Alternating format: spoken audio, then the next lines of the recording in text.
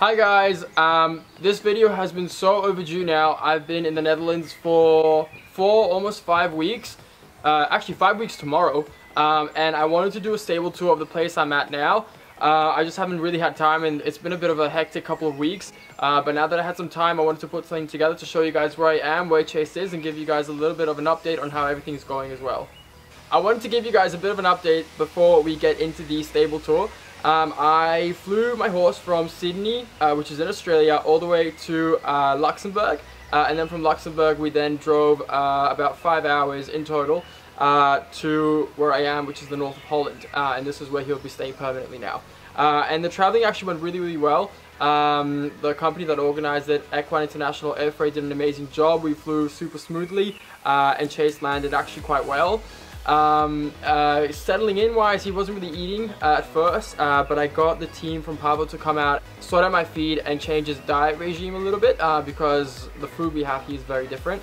But all that information will be out to you guys very soon, and the reason I haven't been filling you guys in on any of this yet is because I'm actually filming a video series documenting my whole journey. It's going to be 6 episodes, 25 to 30 minutes each, and hopefully that'll be coming out in a few months, maybe 1 or 2 months. I don't have an exact date for you guys yet, but I have seen the opening of the series so far, and I'm so excited to share this with you guys. Okay, so enough about that. Let's get into the stable tour.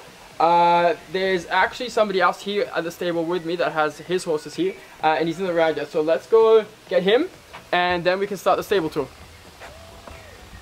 Okay, I think I can hear them. I think they're in the round yet, so let's have a look. Oh. Are we interrupting? Well.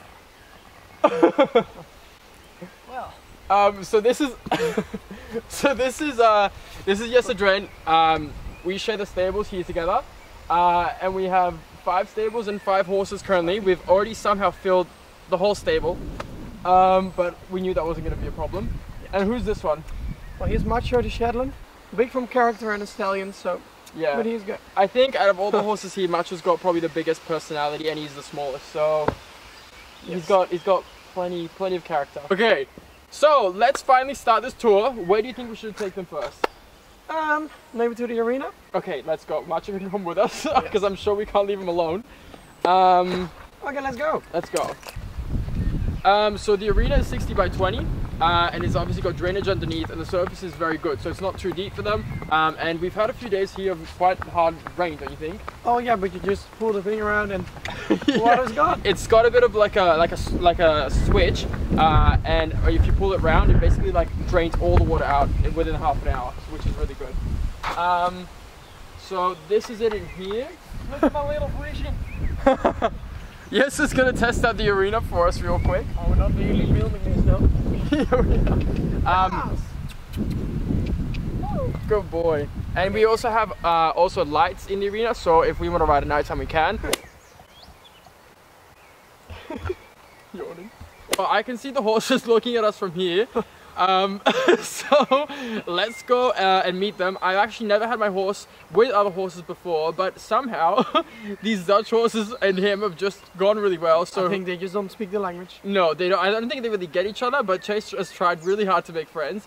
And he's in there with Giovanni, which is a jumping horse in training with Jesse, and also Annie or Andorra, which is. Yeah, that's my first pony, and she was always really like a bit bitchy to other horses.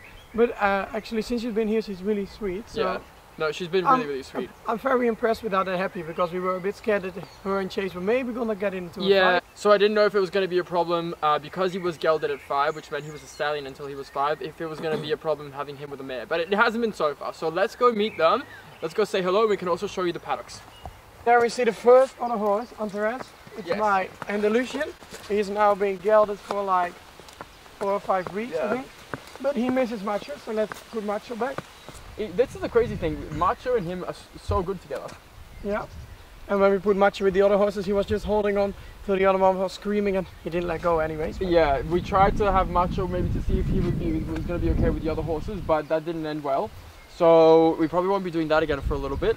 But let's go see the others. They're just down here. So paddock wise, we have this big paddock here on the left. And then if you look to the right, we have this paddock here as well, which has just been cut. These two paddocks actually look a little bit dry, and it's because the property didn't really have any horses for how long? I think 5 years or something? Yeah, 5 years or more. So the grass isn't really used to having horses on it, and there was a lot of very tall, like weedy grass, and as that's fallen now, it's kind of dried on top. But we've cut this one now. We're going to cut this one soon, and then hopefully with some rain and we'll fertilize it, obviously with some safe fertilizers. But the grass is always greener on the other side. It sure is. Yeah, so let's go see the other paddocks. We have electric fencing that runs throughout all the paddocks. And we also have a second layer just so the horses can't really touch each other, because as you can see, they can be a little bit problematic sometimes. Yeah, Andres still needs to get rid of his hormones before he will be friendly. Yeah, and we just don't want to, it's just about minimizing injuries with horses, because I always say horses are like on a 24/7 mission to try and kill themselves. So anyway, it doesn't matter. Let's go see them. Let's go see the horses, and you can see the big paddock as well.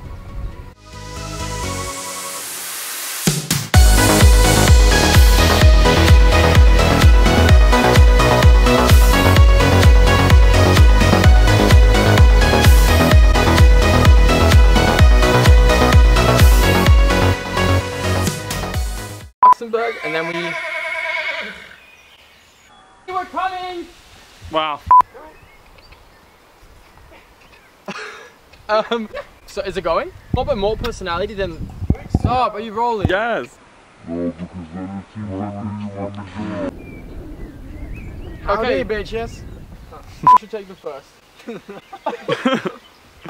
Damn it! Okay, I can actually see the horses looking at us from here, so let's go meet them. We have, I've actually never had my horse in a paddock before with other horses, so that... Okay, put yourself together. No, she's been really, really sweet. I'm very... As we were talking, the halter has somehow just disintegrated. Fix that. That's just horses. Horses somehow break everything. In 3 seconds, broken. Okay.